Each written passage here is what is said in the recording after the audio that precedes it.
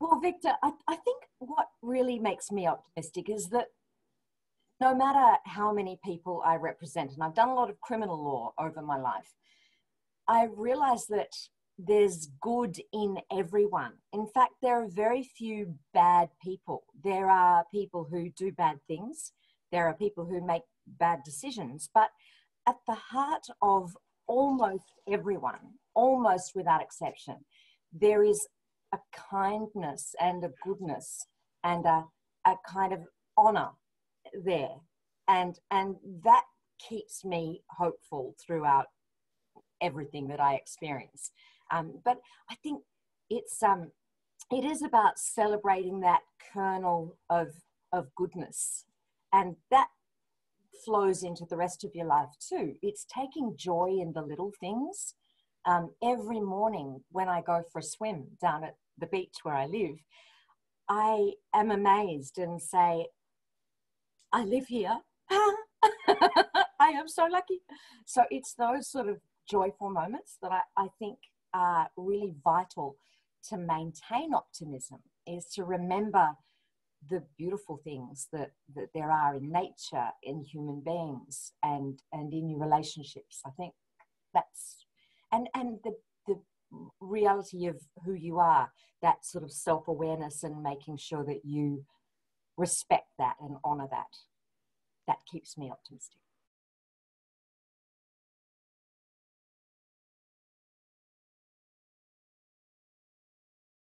What I wanted to share today is I think you make me optimistic, Vic.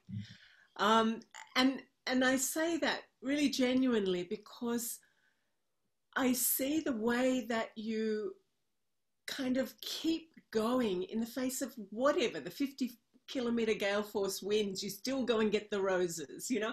But I do think that you can't depend on anyone outside of you for your own optimism. I think having agency in your own life, and that comes from when you start to listen to who you are. And I want to say, when we asked Holly, oh, you said, oh, you're the great artist, are you? She said, I am. And you go, that's a good point to start, you know?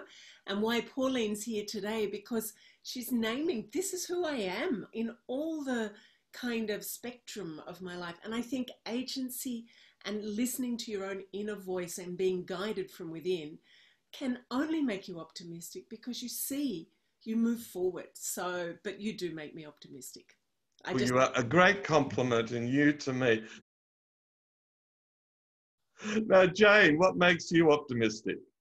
I would say in this moment that being part of this amazing, uplifting community, I know it's not by chance that I'm here. I'm very thankful to you, Victor, for finding me. And also the realisation, especially of late, which has been inspired through this forum, the realisation that we're full of infinite possibilities. Holly, what makes you optimistic? I guess what makes me optimistic is, you know, I've been through a few hardships in my life, and at that time I kind of felt like maybe there's no way out of this, but there always is. Like, I've gotten better from those things in the past, and I feel like what makes me optimistic is just the fact that I know that no matter in any hard situation, I feel like I know there's always a way out of it.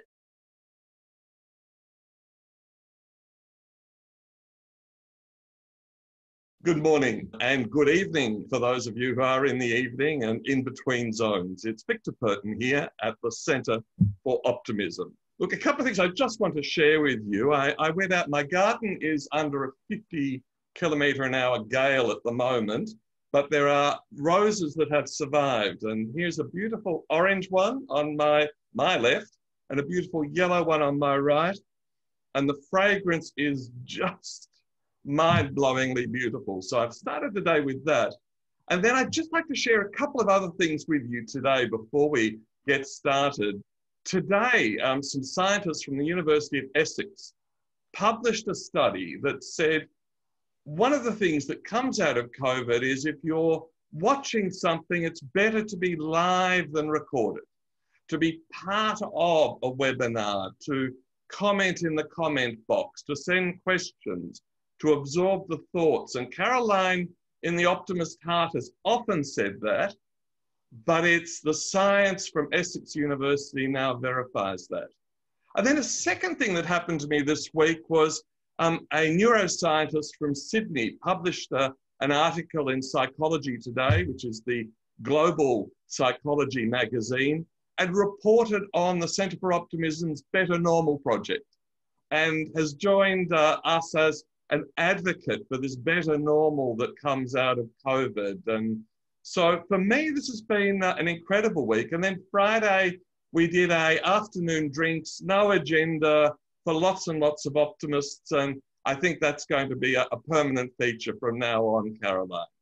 But today we're here to celebrate the Optimist Heart. And this has been a fantastic series that has inspired so many people, and we've had so many fantastic guests. So good morning, Carolyn. Good morning, Victor. Lovely to see you again, as always on a Sunday morning.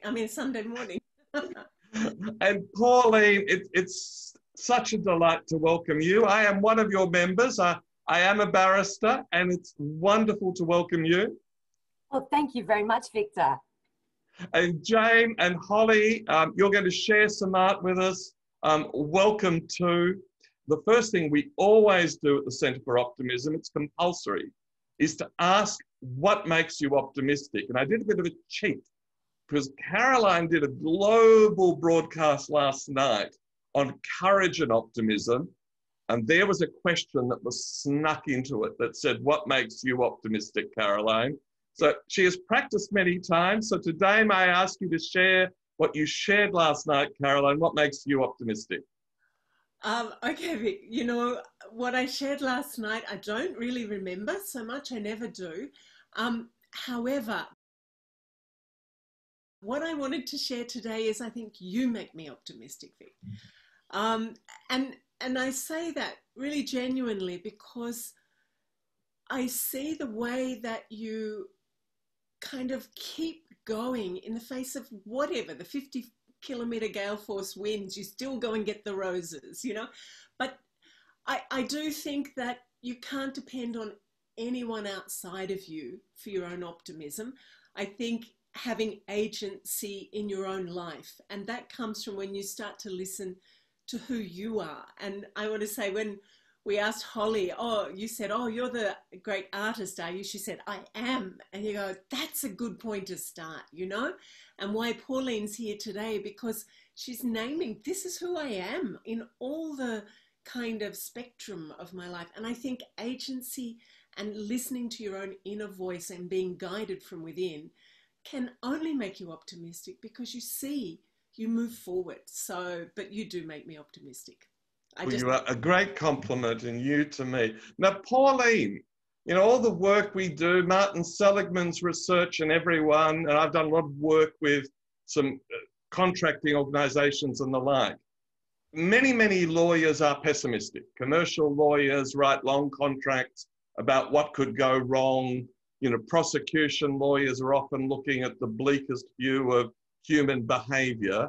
And you are this ray of optimism at the head of the Australian Law Council. Pauline Wright, what makes you optimistic?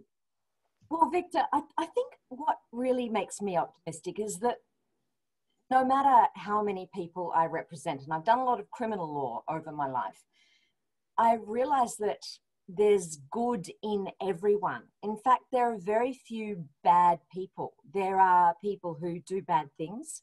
There are people who make bad decisions. But at the heart of almost everyone, almost without exception, there is a kindness and a goodness and a kind of honour there. And that keeps me hopeful throughout everything that I experience. But I think it is about celebrating that kernel of goodness, and that flows into the rest of your life too. It's taking joy in the little things. Every morning when I go for a swim down at the beach where I live, I am amazed and say, I live here. I I am so lucky. So it's those sort of joyful moments that I think are really vital to maintain optimism, is to remember the beautiful things that there are in nature, in human beings, and in your relationships. I think that's, and the reality of who you are, that sort of self-awareness, and making sure that you respect that and honor that keeps me optimistic. Pauline, just such brilliance. Honestly, I will be sharing that quote around the world. That was just fantastic. Now, Jane, what makes you optimistic? I would say in this moment that being part of this amazing, uplifting community, I know it's not by chance that I'm here. I'm very thankful to you, Victor, for finding me. And also the realisation, especially of late, which has been inspired through this forum, the realisation that we're full of infinite possibilities. Absolutely brilliant. Now, Caroline, do you want me to show Holly's beautiful drawing first? No. Why don't you ask Holly first, or if you like. Well, firstly, we'll just do a very quick screen share, everyone. So have a look at this. This is Holly's work. Take 10 seconds, 15 seconds to have a look at it. Holly, what makes you optimistic? I guess what makes me optimistic is, I've been through a few hardships in my life, and at that time I kind of felt like maybe there's no way out of this, but there always is. Like, I've gotten better from those things in the past, and I feel like what makes me optimistic is just the fact that I know that no matter in any hard situation, I feel like I know there's always a way out of it. Such incredible wisdom, Holly. There's the oldest book in English written by a woman is written by Mother Julian of Norwich. And in that she says, and she lived in the Black Plague. She lived through a period of persecution. She lived in a little cell, and she said, all shall be well, all shall be well, all manner of things shall be well. And I reckon that's lasted 700 years. But a man's got to know his limitations. The star of this show is my friend Caroline, and may I throw to you, Caroline. Thank you, Victor. Thanks so much. Can we put on screen Holly's illustration? Because I'm going to ask her to speak to that. And I thought it was when Jane shared it with me during the week, I thought we have to have Holly speak to that. And it reminds me a lot of our guest today. So I could say there's a whole bunch of lawyers and there's Pauline in the middle, maybe.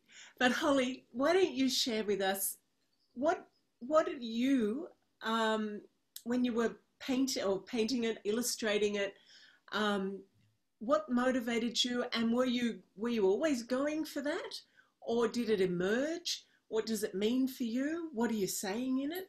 I'd love to hear that, and I'm sure we all would. Yeah. So I guess, this illustration is part of a 16-page comic that I actually wrote for my media class at school. So one of the reasons I had to come up with this storyline was I needed to come up with something for a project. And I guess I really, what I wanted was, I kind of wanted to tell in the story that I had written and illustrated that in any bad situation, there's always like a light of hope. And this character in the middle named Nellie, she's kind of the light and hope in this situation. So that's kind of what it represents, I would say. Which is very much what you were sharing earlier on, wasn't it? That in yeah. Situation. So do you think, I'd love to at some point see your whole, your work of the whole comic book, because I think that would be really interesting too. Maybe we can have you back on with you in the comic book. Yeah, yeah, absolutely. As a whole show. So that would be great. Thank you, Holly, very much. Thanks, Jane, for sharing with us, because, a proud mum for sure. Oh, yes. No, look, it's just great to see that the joy for me is her following her passion. And as I said to you, it just spoke to me. It just spoke of our current circumstances, all of us going through COVID and the challenges, and you think, you know what, despite your circumstances, you can choose your attitude. And I think Nellie, in that character, highlights the power of optimism. Yeah. Thank you both so much. So we're going thank you. to say thanks and bye-bye, and Victor is going to send you with all the rest of our participants, and we're going to now hang out with Pauline. So I say a huge, huge, huge welcome to Pauline. And it's so great. We spoke on the phone, but I haven't seen you apart from I first saw you on Q&A, and I went, I know that person. You know, and I'd been away for a long time from Australia, and I'm watching Q&A, and I think it was about women in law, and there was something about harassment, and it was pretty intense, the conversation.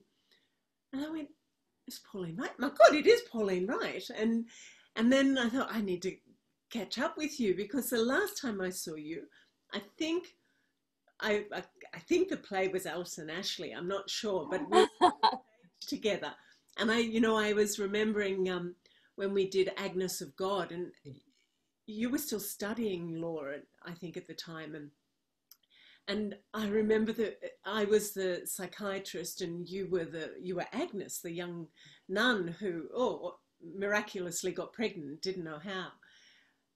And it was an intense play, that one, quite intense. So I'm really happy to have you. So thank you so much for saying yes, and it's terrific to see you. And I'm going to do something which I don't normally do. I don't read bios, because it's like we're not here as our careers, but I am going to do it because I think the purpose of having invited you is that you're saying, no, I am this whole human being. I'm not just a narrow person. So I'm going to read not all of it, but lots of it, because I think it's really interesting that you studied at Macquarie and you did law and mass communication. So it's interesting that you're often a spokesperson for law. You've got your graduate diploma also from company as a company director.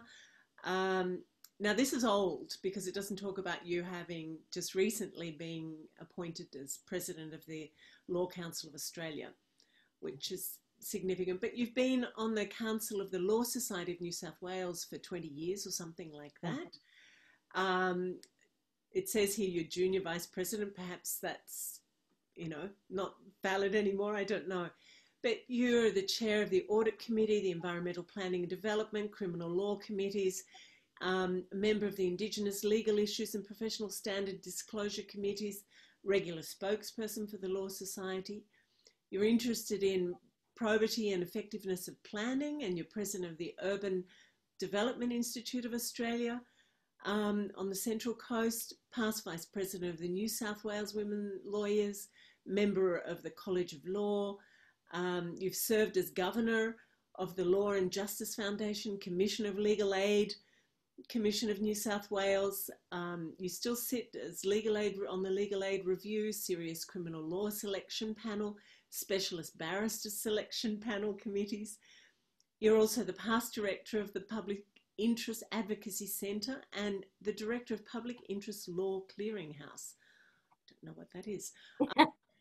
And you've been the senior vice president of the New South Wales Council for Civil Liberties since 1998. And you've been an active spokesperson lobbying for civil and human rights, particularly in the area of criminal justice, anti-terrorism and asylum seeker policy.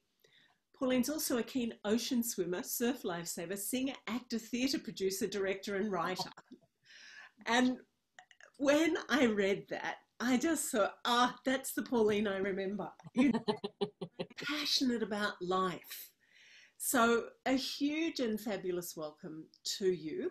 And can you say how, when you listen to that, what's the fundamental truth that sits in all of those kind of titles, but how do you see yourself?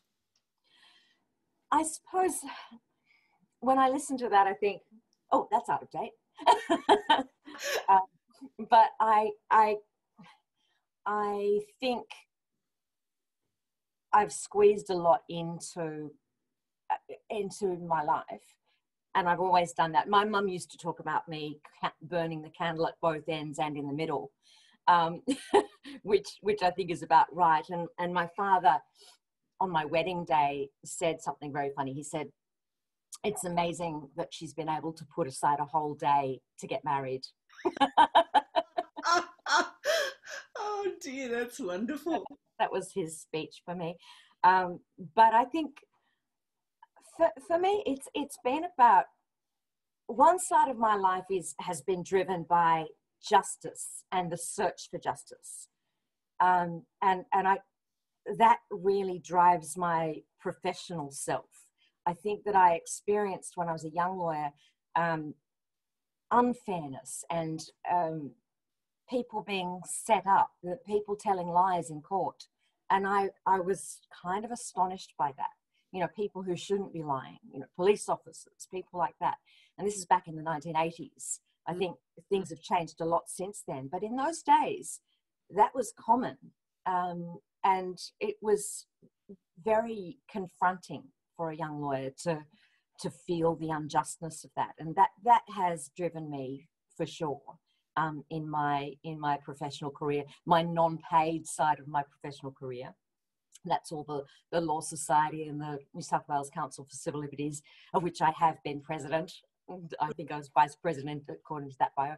But I you know, all of those things have really driven me. And then in my professional career as a lawyer, I've done criminal law all my life, though I've specialised in more recent times in environmental and planning law, which I also am passionate about, because I think that we have to be really careful about the way that we treat our planet. And I think, you know, being a planning lawyer helps me to make sure that my clients who are proposing developments are sensitive to that and respect that. And then if I'm on the other side and defending council's decisions to refuse a development or for a community action group, I feel I'm doing my little bit for the environment, and I love that. But I've also made it my I can't put aside who I am, so I need to, I suppose, feed the muse. There's always got to be something creative going on in my life. So I've stuck with theatre my whole life. When I knew you, when we were very young, doing those beautiful plays like Agnes of God is one of my favourite ever. I loved working with you on that. Yes. I have since played the psychiatrist. Have you?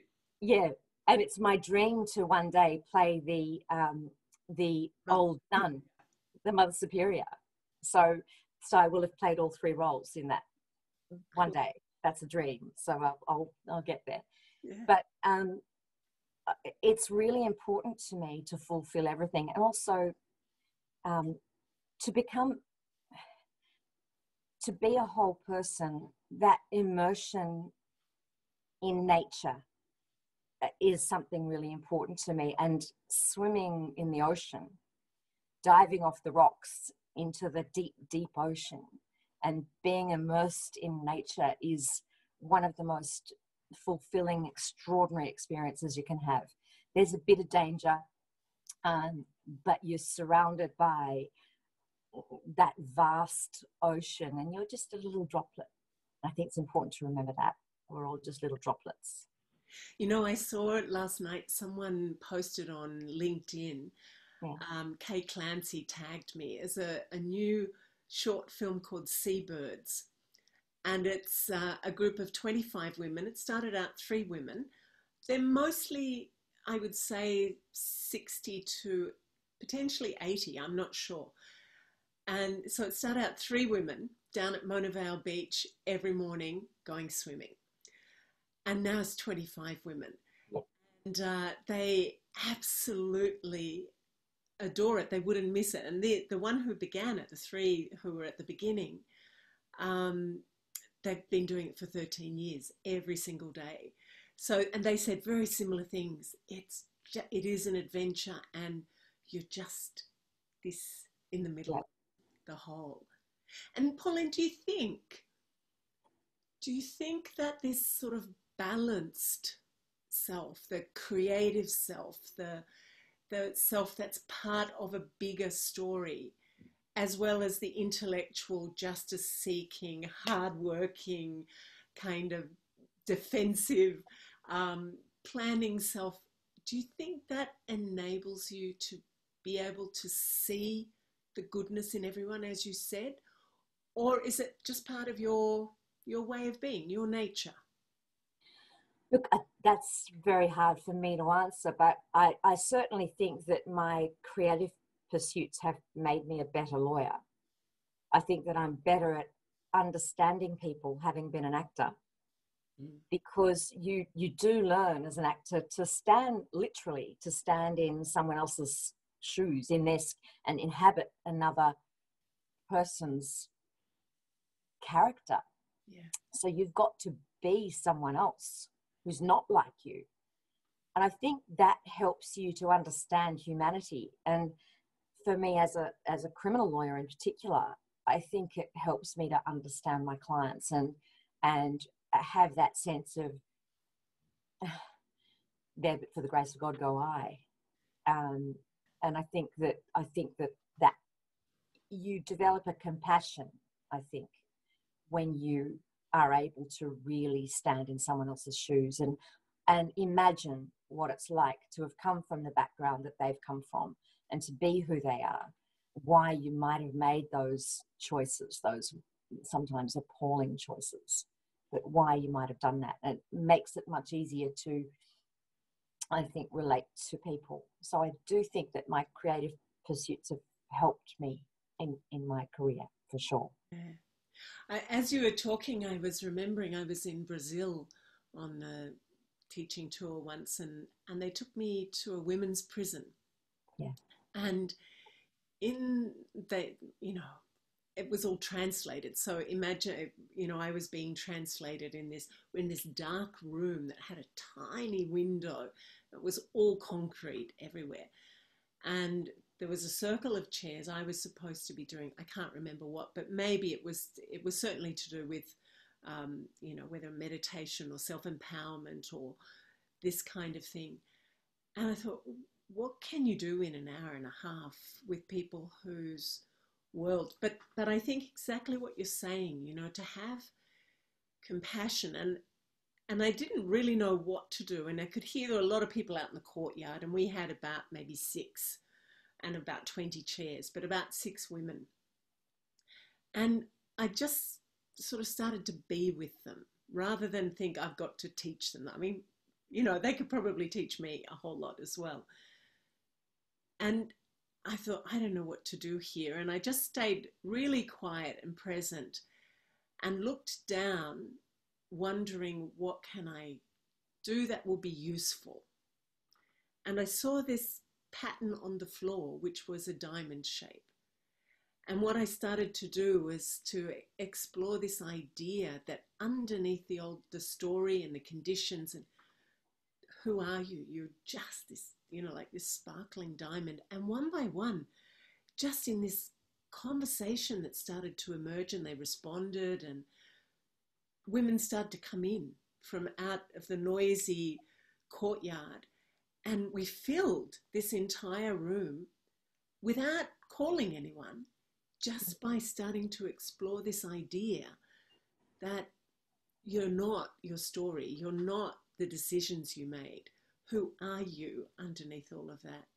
So I think, as you say that, it's really, I feel deeply inspired that there are lawyers who think like this. I mean, I just think that's incredible. Maybe there's just one, but still one. No.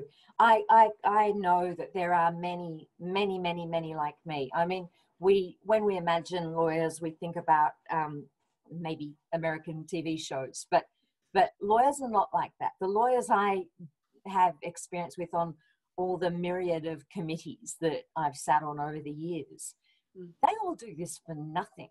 They all give their time to considering laws and law reform and making the world better.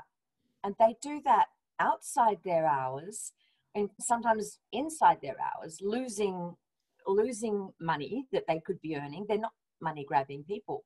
They sacrifice a lot to give back to the society that they feel privileged to be practicing law in. And I mean, there's hundreds and thousands of them who do that all the time. So I feel very proud to be part of that profession that does that. So it's not just me, there's thousands of us. That's tremendous. That's enough to make everyone optimistic, Victor, I think, very much so.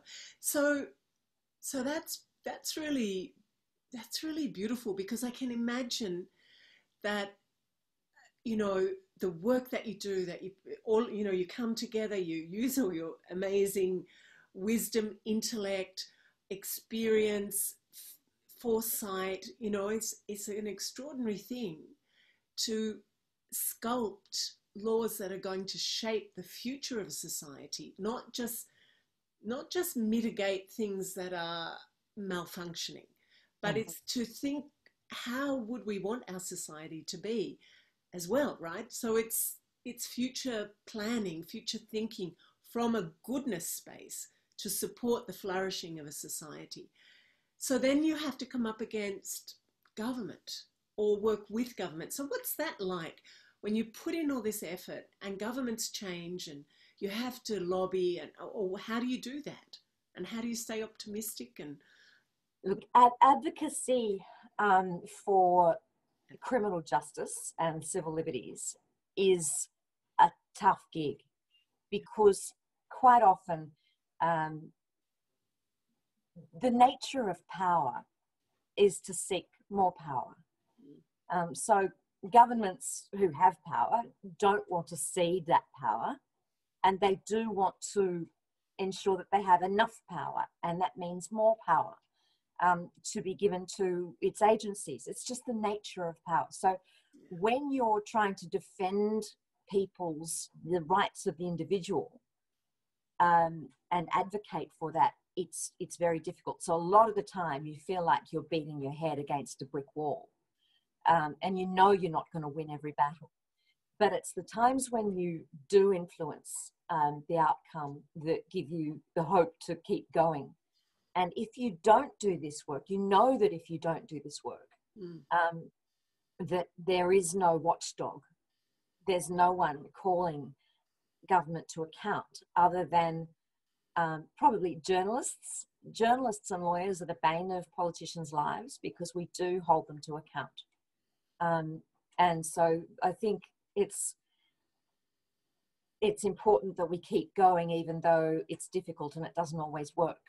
But it does work sometimes, and it certainly works to ensure that those in power are held accountable for the decisions that they make and for the laws that they pass.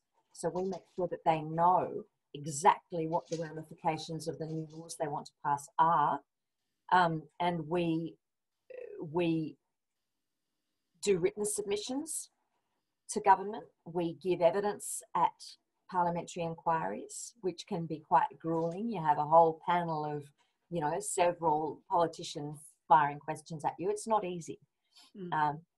And you need to be absolutely on top of all the subject matter that you're talking about.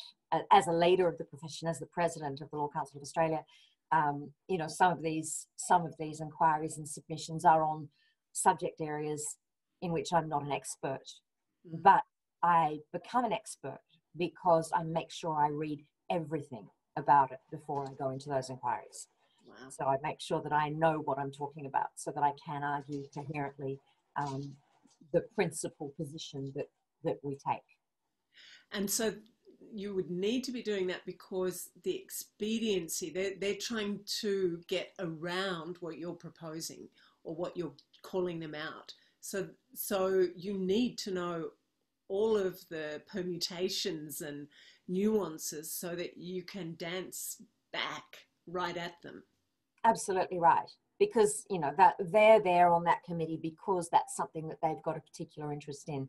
So you need to be able and armed with every tool in your toolbox to respond in order to advocate for the position that you believe in and my personal beliefs obviously have to be modified sometimes to what the Law Council's beliefs might be. But happily, most of the time, they line up precisely. Very nicely, doesn't it? But that must feel really also satisfying. No, not satisfying. It's not the word I'm looking. It's this sense of a community of individuals who are capable to care enough about things, who are capable and committed to care enough about humanity. And I mean, it must feel wonderful to be surrounded by or accompanied by or walking with these people and to celebrate and to commiserate at times too, I would think. Absolutely right. It can be devastating when something, when a law is passed that you've fought against because you can see it's going to have ramifications on particular sectors of society, for instance, Indigenous people. You know, you can see that a law that isn't intended to have that consequence will have that consequence. And it's devastating, but it is that camaraderie with like-minded human beings who care that carries you through those times. And when you do have a win, you all celebrate together. It's this sense of achievement. Yeah. Even when you successfully argue your point to government, that's an achievement too, because you know that you've made them listen. Yeah. Even if they don't necessarily do what you're wanting them to do, you know they've listened, and that's as important as anything. That teaches me a lot as a lawyer too, how to communicate with people, because where people feel like they've been listened to, things are easier for them, even if they don't go their way, if they really have been listened to. Yeah. And I mean, that's fundamental, isn't it, in communication, that we are able to not just speak a message, but to deeply listen. And then you find, and I'm sure you find this with your, well, in acting and singing, because you sing in your husband's jazz band, right? Yes, I do. Yeah. Okay, so as a musician too, you can't just sing. You have to be listening. And I remember when we were, when you're acting too, you can't just ride through with your script. If someone's giving you another line that comes from a scene, that they've skipped a scene and they're giving you something from, two scenes ahead, you can't just drive through with your own thing. You've somehow got to listen and weave it back and get them back into the scene with you. And I'd say too, your connection with nature is a way of listening beyond listening to just words, So if we were all to listen more, what's your experience, and how would you see a world where we were able to listen from deeply that space of curiosity, of wanting to understand, of putting yourself in the other person's shoes? How would you see the world shifting? Look, I really do think the world would change if we all really were conscious and mindful of listening. The world would be a very different place, because we would start to understand differences. fear is such a driver in human society. When we don't understand something, a way of thinking or a way of being, we tend to be afraid of it. But when we start to listen, we start to understand it, and we stop being afraid of it, and then we become more accepting of it, and we can welcome it to us instead of being afraid of it and shoving it away. And I think that's if I might say, that's at the heart of what the Uluru Statement from the Heart talks about, is that voice and being listened to.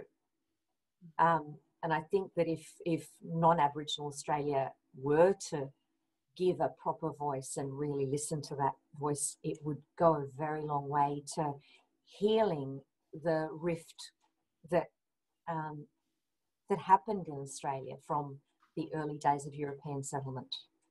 And I think we have a responsibility now to be looking at that, and I think that's something that I'll continue to advocate for really strongly. So that's just one example of how I think listening can make a difference, and I think it could make a real difference to Aboriginal people if they had that deliberate voice to Parliament. It's a place to be listened to feel that they really are being heard for the first time. Yeah.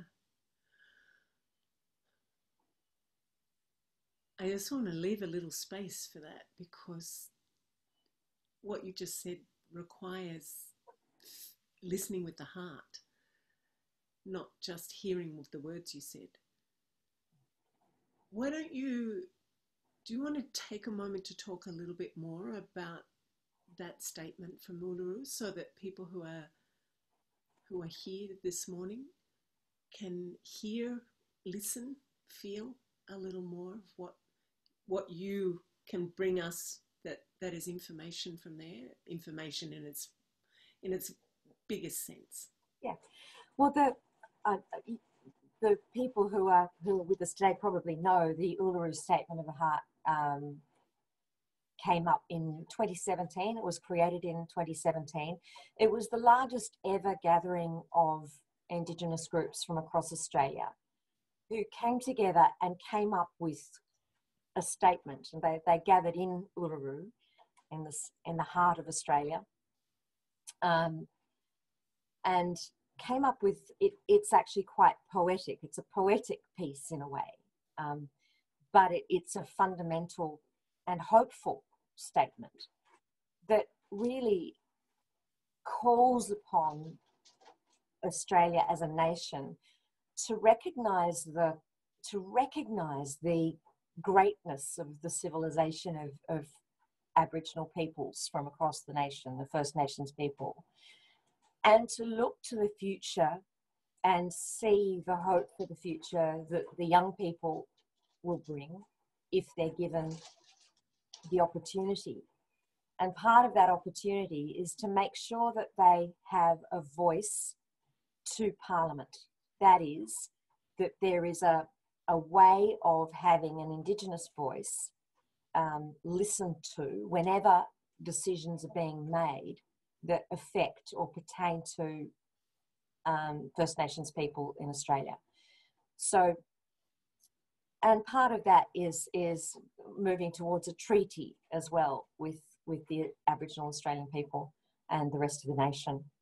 So I think these things are vital if Australia is to heal. And I do think that there's a deep rift when you look at the overrepresentation of Indigenous people in the criminal justice system, their overrepresentation in all sorts of parts of the law. They have trouble with dealing with debts, with homelessness, with all sorts of things, as do lots of other groups in Australia who are disempowered. So they're not alone in that. Any disempowered community is going to suffer those same sorts of problems. But if we want to change the record and close that justice gap, I think it is essential that we listen to the people whose lives we're actually talking about. They should be front and center. It should be community-driven solutions to the problems, because they know. We've seen in some communities in Australia, like out in Burke, the justice reinvestment idea, which is spending the money that you would have spent on prisons, locking people up, and spending that on communities and building up and strengthening communities and making sure that people's needs are covered and met, and that there are wraparound services available when somebody looks like they're falling through the net.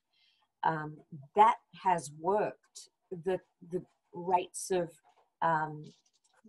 behaviour have plummeted, and success in schools, keeping kids in school and not truanting, the success rates are extraordinary because it's community driven and because it's right there, and we're listening to the people who are affected and letting them come up with solutions that help them. Yeah. It's essential.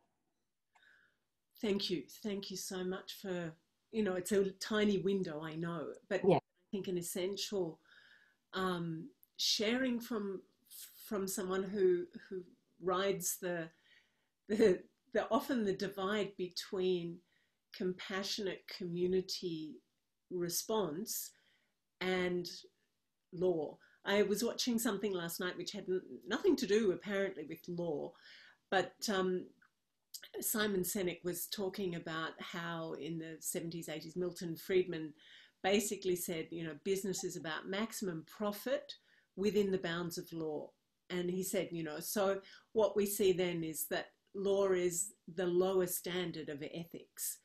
And I think when you have the capacity to shape law together with a listening heart, a compassion, a willingness to connect with the other, not just to see the other, but to connect and listen, then you move to a world of ethics. So law is serving something that is generative for our humanity. And I think, Pauline, I'm going to slip back to theatre now. I read a book in, I don't know, the 90s or something, and I can't remember the name of the director, but he was an English director, and he was the one who invented theatre sports, the great joy of, I remember going so often to the Nimrod, it was the Nimrod back then, and then the Belvoir, to so many theatre sports where you've, got the games of improvisation, which I think is life. And in a sense, what we do at the Optimist Heart here, like you and I didn't plan this at all, right? No. It's about showing up and listening with the other and seeing what happens and not blocking. And one of the things that he said in this was, for improvisation to work, you need to listen in order to be changed. And for me, that's been a fundamental principle. And I think when you're saying about listening to First Nations people because they know what will work for them, and then it's a collaborative effort moving forward. I think we were talking with Tyson Yunkaporta and his work on Sand Talk. I think we can listen in order to understand what might serve our humanity better as well. It's not just what's going to serve them, because, there's a lot of disconnectedness from self, from land, from country, that has people feeling incredibly unstable, anxious, and uncertain and unhappy. So that's, I know I just did a big rave then, but I'd love to just hear what you have got to add into that, because this whole thing of and you studied communication, what this listening that brings about change, and what doesn't allow us to change, to be prepared, willing to change? I think you're bang on with listening in order to be changed, because otherwise all you're doing is hearing. Mm-hmm. You're not actually listening. If you're not willing to be changed by what you're hearing, then you're not listening. Yeah. So you can't be stuck to your own, your own path. You need to be prepared to change tack when the information being given to you is not what you expect or not known to you until now. How can you not be changed by that? I've been involved. I was a co-founder of a festival here on the Central Coast called the Five Lands Walk, and it's an incredible festival. It started with a couple of hundred people in 2006, and last year we had 22,000. Wow!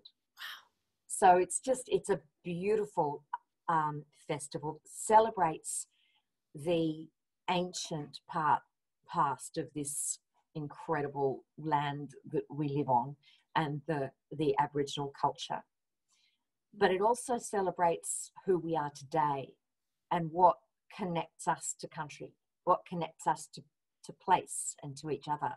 So the mantra of the Five Lands Walk is connecting people to people and people to place. Mm. And it is about walking together. And as you walk together, you listen to each other, you tell stories, you hear each other's stories. So you walk through each of the 5 villages. It's a coastal walk. It's a 10-kilometre walk. Mm-hmm. And each of the 5 villages hosts different celebrations. There are art exhibitions, sculptures, there's theatre, there's music, there's food, there's Aboriginal cultural talks, there's whale watching, there's an extraordinary richness of multiculturalism along the way that you experience as you walk. That you walk with people and you hear things and you listen.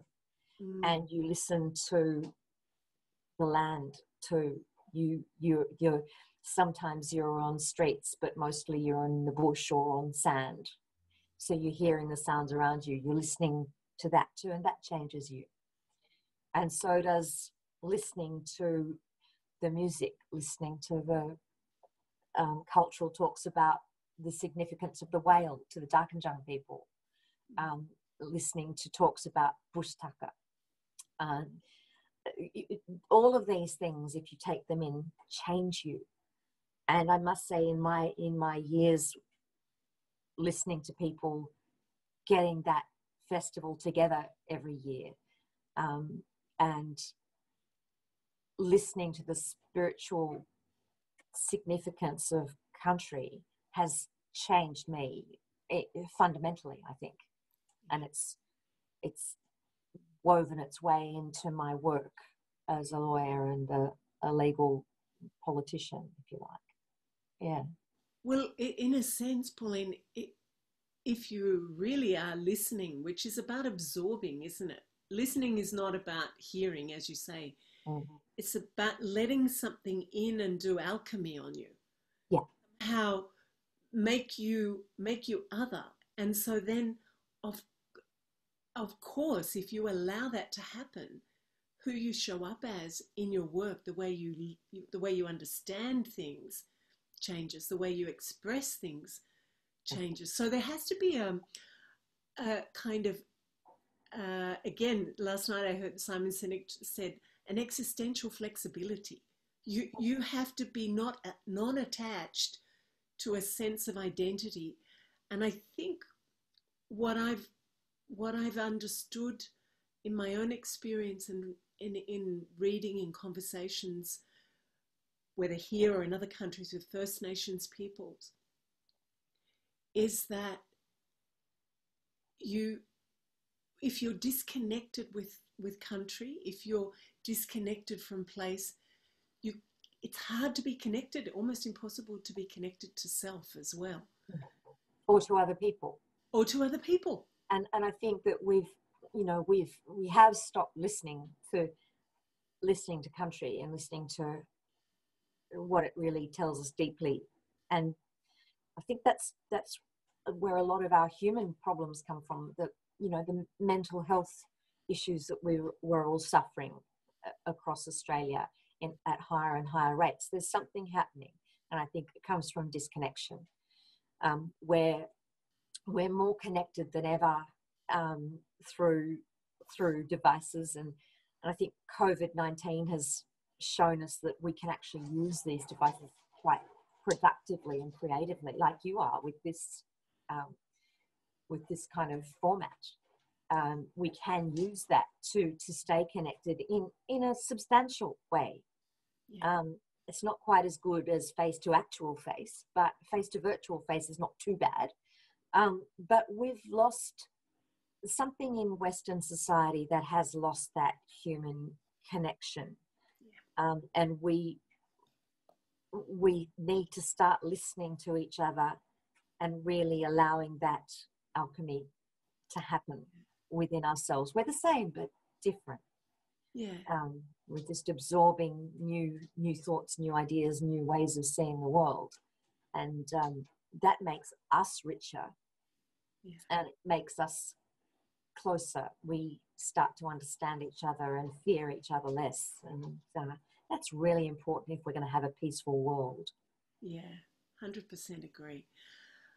We're going to, not just yet, Vic, but we're going to bring some questions in. There's a couple of questions here, and I'm not sure that we'll go to them exactly, but someone's also, Kerry is talking about a little bit adding on to what you're just saying now about mental health and, the sort of movement of drugs and alcohol and dependencies. And I was thinking about this when you were talking about planning, and sort of environmental work. There was a young guy who lost a number of people who were close to him to overdose. And we had a friend who we lost to an overdose all those years ago, Aldi, Anyway, he decided he needed to find out what is it that has people kind of go into addictions to that level. So he traveled the world checking out all sorts of different things, trying to find an answer. And he found one scientist, psychiatrist maybe, who set up, a rat lab and had heroin and water, set up in the cage. And 100% of the time, the rats died from an overdose. 100%. Yeah. And then at some point he went, hang on a sec, it's a really boring cage in there, and all there is heroin. Yeah. That's the only option for the rat to feel a little bit better. What if we make a rat fun park? We put some ratinas in there, so, it's a party, and, they can have a bit of a flirtation and the heroin as well. And he said the interesting thing was that without fail, all of them tried the heroin, the sort of sucker of heroin, but they never went back. They never went back a second time, and they never overdosed. Oh, wow. It was an environmentally sustaining for the spirit, I was going to say the human or the rat spirit. But I think it speaks to what you're talking about, your festival and the connection and not fearing others when we start to listen and we share experiences. I think that's absolutely right. If there are creative outlets for a living being to fulfill their needs and desires and wants, that takes away the need for artificial stimulus and artificial experiences. When you've got real experiences, you don't need that. Sometimes people will have overstimulus and will turn to drugs to numb that a bit. Yeah. And one can understand that. There are people who, for instance, come back from war. There are people who have been in horrific, violent childhoods or horrific, violent marriages who will turn to substances to dull those experiences, to actually forget those experiences. Mm. So we need to create a society where you've got the right kind of experiences that people can have to not have to rely on drugs to get by, and to support people so that they don't need to be violent, because that's a really important thing. We focus so much on the victims of violence, which is essential. Of course, it's essential. I'm not saying it's not. But we also need to be looking at what it is that makes people violent. And it is largely men, but what is it that makes men violent? Why we need to address that as a society, because it's shocking that, you know, I think it's 45 women this year have been killed by intimate partners in Australia, and that's just shocking. It's absolutely shocking, yeah. And I don't know if they're with us this week, but we do have Martin Gillespie and Gareth Andrews, who are both doing work with men, because, yes, it's not a natural thing for anyone to. I remember having to be violent, right? I remember having a conversation after I saw another episode of Q&A a couple of years ago, which also named a number of femicides impossible. I just thought, what is it? We're in Australia. I was back visiting. Martin's here. Terrific. We might get you to share something in a minute, Martin. And I called there's a young counsellor who's up in the Gold Coast, and I called him and went and met with him. And because there's nothing in me that can believe that any human being, any man would wake up in the morning and want to think, oh, terrific, today I get to beat the crap out of or kill someone I supposedly love. So what happens with that human being? What is it that we're not even seeing as a society that needs to be addressed? And so, yeah, I love that in your role, your many roles, your life, your person, beingness, you're looking at this kind of full landscape that's just tremendous. Pauline, I want to have a look. Trish's, I'm going to come to you in a sec, Shrikant, because I think that this question about what are the three biggest problems. I tend not to talk so much about problems, but Shrikant is asking, what are the three biggest problems that you think that we need to be addressing? And we could probably have a guess at some of them. And Trish's harking back to when she was working in the 80s she was a PA in one of the major law firms. Now she's this exquisite celebrant and transitions of people leaving this life and moving on. So she does this now. But she said it was utmost respect, but everybody knew their place. And women really never had a chance to go ahead. Young female lawyers were treated, they were seen as inferior. And she'd say, has that changed? Look, it has. It's not changing fast enough. Women have been more than 50% of graduates out of universities for a very long time now. It's up to sort of 65% or something, but women in leadership in the legal profession is still well below 50%. You know, barristers who are kind of the high status part of our profession in a way, it's still only around about 25% female. The bench, the lower levels of the bench are doing very well in terms of gender equity in the magistrates' courts. But as you get up into the Supreme Court, it's much less. The High Court, interestingly, is getting very much more gender equal. It's imminent that we're going to have 2 new High Court judges appointed shortly, so it'll be interesting to see how that goes. But we're seeing, and senior partners in the large law firms are again, there's not gender equity there. At the lower level of all of these organisations, you see women taking an equal share, but at the higher levels, you don't. And that's still got to change, and women still earn less than men do in law. So that's got to change. So I think that, yes, we're treated well in lots of ways, but there is still a gender divide in the law. Mm. You know, it's interesting. My niece, I think, is 25. She finished her HSC with full marks in her HSC, and she did I think law commerce at Sydney with full scholarship for her whole education.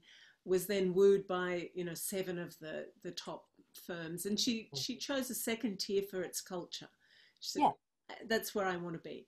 And then she fell in love with one of the partners, so she had to leave and went to another organisation.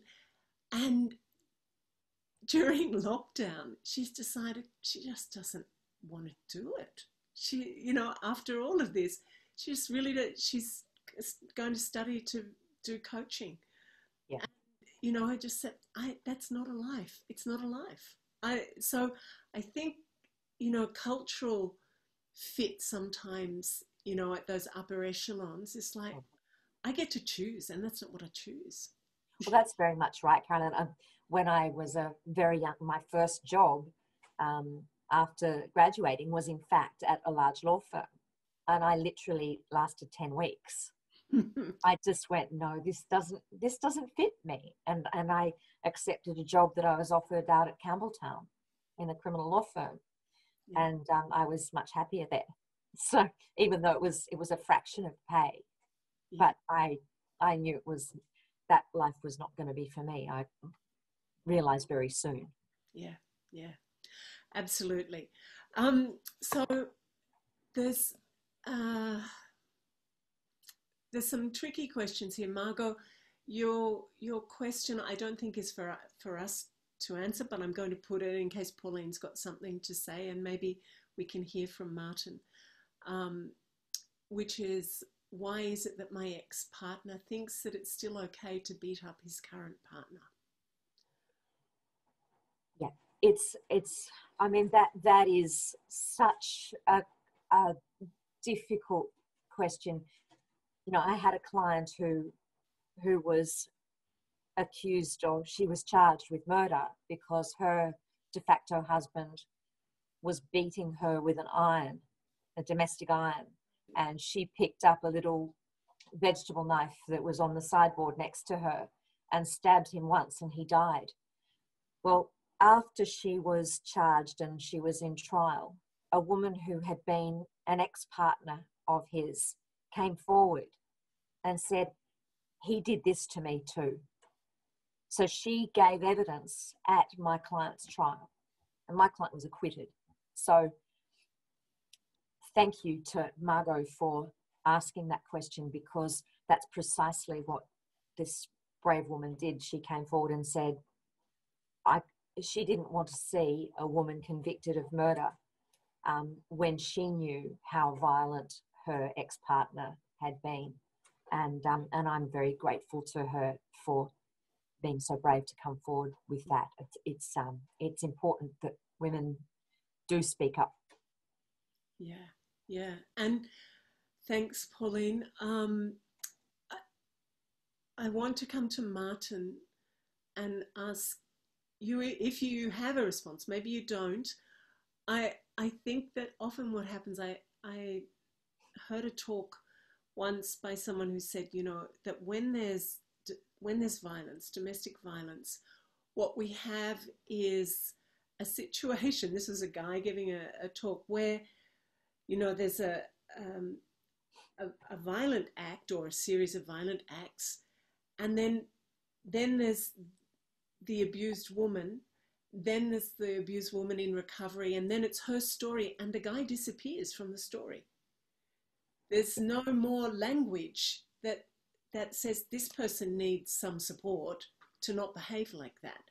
Yeah. And Martin, maybe you can't tell us the whole kind of the wholeness of this, but it would be great to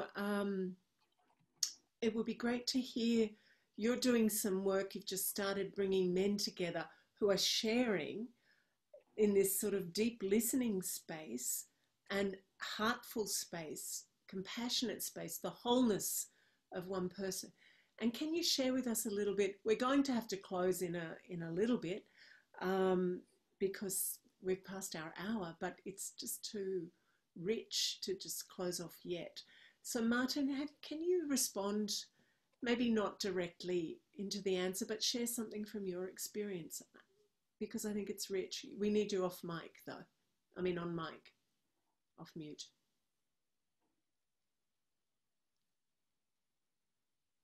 Why can't hear you? You should be able to hear me now. Yeah. Yeah, cool. Hi, Pauline. How are you?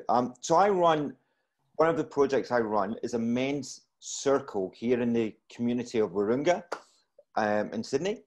And over the last 4 or 5 weeks, I bring a theme to the discussion, and I've had 26 glorious men come and talk about emotions and finding a safe place to talk. And Caroline, your point is fantastic at the moment. The topic last week was the topic of intimacy. And from intimacy came the topic of rape. Now, I have 2 teenage daughters, and all the men in front of me all had sons. And to discuss the emotional aspect of what you would immediately do if your son or daughter was either accused of or a victim of rape was incredibly powerful to hear men discuss it in safety. I was going to say before an act of rape happened, but to be able to discuss that's one of the many glorious conversations that we're having. And I would say that men are losing their voice in society just now because we're too scared. We've lost that. We're kind of lonely about our emotional self. And I'm only facilitating this conversation, but it's enriching that men are now coming forward in a community environment. And you spoke very beautifully, Pauline, around, when you mentioned the Uluru statement of the heart, how beautiful. We forget that it takes a village to raise children. What happens through life that we lose ourselves a little bit and we think we don't need that community again?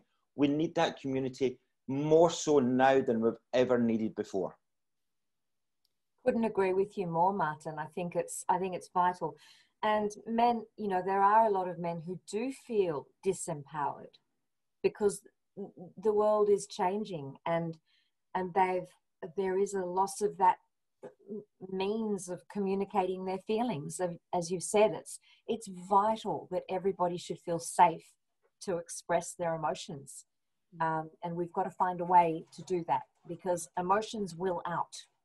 And if they don't come out in a safe way in the sorts of forums that you're talking about or just in their day-to-day relationships, they come out as violent expressions of emotion. And Pauline, one of my dear friends is actually a senior barrister in Sydney, and his chambers was a few doors down from Katrina Dawson, the lady who lost her life tragically in the Lint Cafe.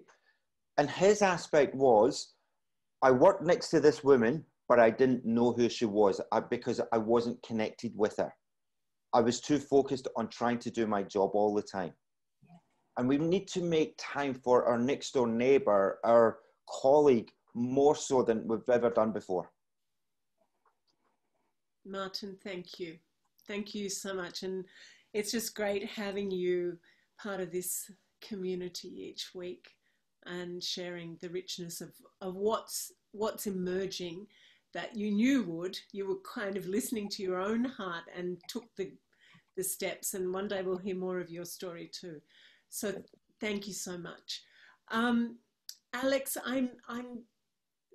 we're going to hold your question, bring it over, and Stephen's put a question and Srikanth put his. Let's finish with the official formal way because we've gone over, but Srikanth asked, what are the 3 main problems or issues that you would say, in order to get to this, I wouldn't say utopia, but last week we talked, and the week before, guests saying, you know, I believe we can co-create a heaven on earth. This is possible. And you're talking about something very similar. So what would be your three main issues that you would put focus on if we were to genuinely move ourselves closer to that?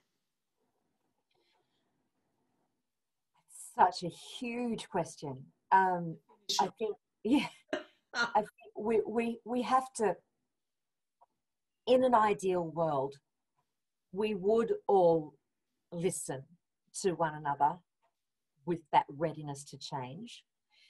We would all, where faced with a choice, be kind, take the kinder route. So if we were listening to each other and we were kinder to one another, they would be two really important things. The third one, I think, is be kind to yourself as well. And I think that's come out of one of the questions that I was just reading. I think that you do have to look after yourself, because if you're not looking after yourself, how can you look after the ones you love? If you're not well yourself, if you're not mentally well, if you're not physically well, you can't look after those around you, and you can't function properly as a human being. So I think, you know, that those three things, if we all did those, we'd be heading in the right direction, I think. Fantastic. Thank you. And when you talk about looking after yourself, and Tammy said this last week, if I'm not well, I can't be well for the people I love. It's just not possible. And there's an interesting study of 10,000 service people from the US military. It's going back a few years now. But, you know, there's some survey that's often done that looks at the impact of change and stress on well-being and health and well-being. And they looked at, you know, 79% of people were either under the pressure of change, had accidents, illnesses, etc. But then they took a look at the 21%, and it became the 21% study. The 21% who were fine, no matter what changes took place, no matter what stresses externally. And they were people very much like you. So they had hobbies, they had a sort of, whether or not a religious, but a spiritual, something that sustained them, a set of values or a way of understanding the world. They did some kind of exercise, they had community, they enjoyed the work that they did. And these people were able to withstand change and stress and stay well. And I think you're exemplifying that in the way you live your life. So you can speak very authentically to what these three issues might be. So Pauline, why do we have to finish? I don't want to finish, Victor. Maybe it's just great having you here. I'm so pleased, deeply pleased to have found you again and to be inspired. Oh my Caroline, I'm so grateful, and it's been a really amazing conversation. Congratulations to you on this forum. It's fantastic. Yeah, it's just gorgeous. Yeah. Thank you. We have a lovely group of people who Victor will start bringing up in a sec, and then we hang around for about 10 minutes more, or however long you can stay. It'd be great to have you here. Well, we hope you enjoyed this episode of the Optimist Heart. It was, from our perspective, absolutely fantastic and enjoyable.